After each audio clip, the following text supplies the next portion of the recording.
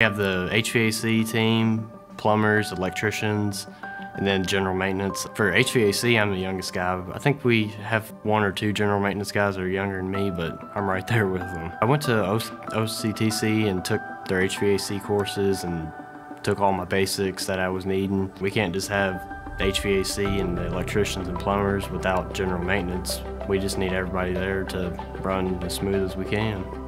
From the first few weeks there, you never felt like you were out of place or anything. They just brought you right in, showed you everything you needed to know, and never left you behind.